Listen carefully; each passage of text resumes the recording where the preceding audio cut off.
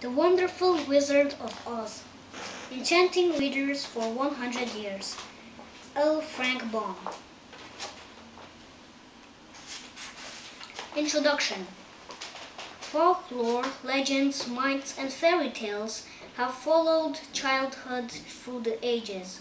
For every healthy youngster has a wholesome and instinctive love for stories fantastic, marvelous, and manifestly unreal. The winged fairies of Grimm and Andersen have brought more happiness to childish hearts than all other human creations. Yet the old-time fairy tale, having served for generations, may now be classed as historical in the children's library, for the time has come for a series of newer wonder tales in which the stereotyped genie, dwarf, and fairy are eliminated, together with all the horrible and blood-curdling incidents devised by their authors to point a fearsome moral to each tale. Modern education includes morality. Therefore, the modern child seeks only entertainment in its wonder tales and gladly dispenses with all disagreeable incidents. Having this thought in mind, the story of the Wonderful Wizard of Oz was written solely to pleasure children of today.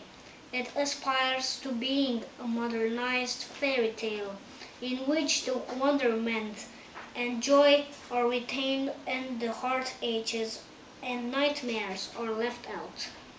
L. Frank Baum.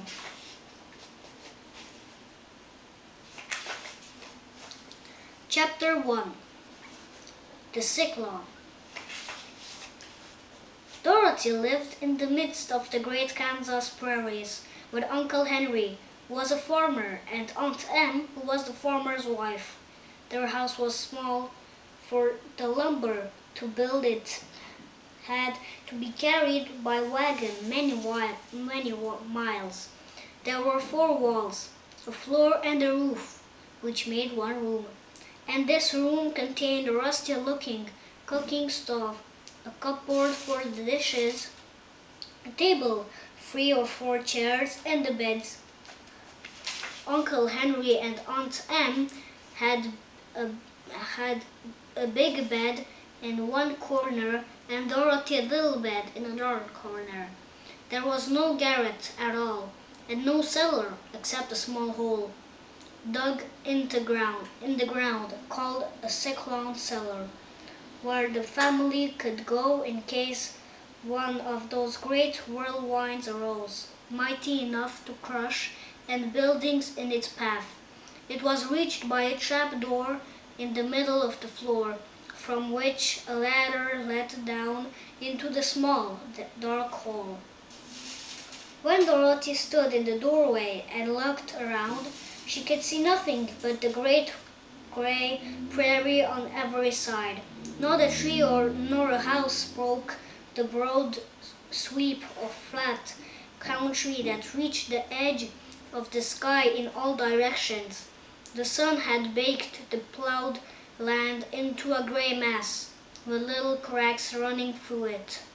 Even the grass was not green, for the sun had burned the tops of the long blades until they were the same gray color to be seen everywhere. Once the house had been painted, but the sun blistered the paint and the rains washed it away. And now the house was as dull and gray as everything else. When Aunt Anne came there to live, she was a young, pretty wife. The sun and wind had changed her, too. They had taken the sparkle from her eyes and left them a sober gray. They had taken the red from her cheeks and lips, and they were gray also. She was thin and gaunt, and never smiled now. When Dorothy was an orphan, first came to her, Aunt Em had been so startled by the child's laughter that she would scream and press her hand upon her heart whenever Dorothy's merry voice reached her ears. And she still looked at the little girl with wonder that she could find anything to laugh at. Uncle Henry never laughed. He worked hard from morning till night and did not know what joy was. He was grey also, from his long beard to his rogue boots, and he looked stern and solemn, and rarely spoke. It was Toto that made Dorothy laugh, and saved her from growing as grey as her other surroundings. Toto was not grey.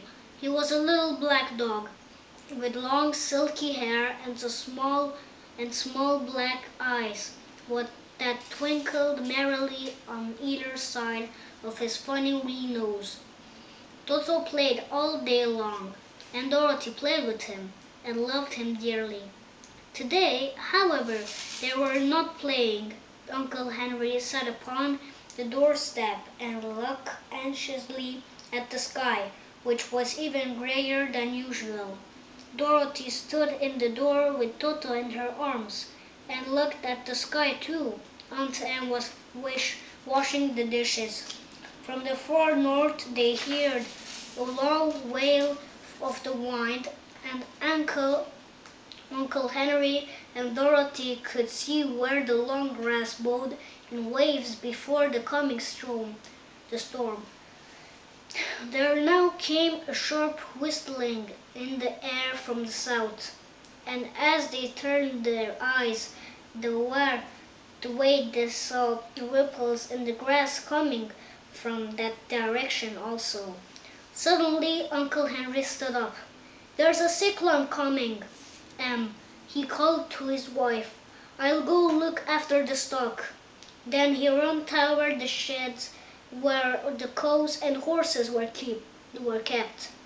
Aunt Em dropped her work and came to the door. One glance told her of the danger close at hand. "Quick, Dorothy!" she screamed. "Run for the cellar!" Toto jumped out of Dorothy's arms and it hid under the bed, and the girl started to get him. Aunt Em, badly frightened, threw open the trap door in the floor and climbed down the ladder into the small dark hole. Dorothy caught Toto at last and started to follow her aunt.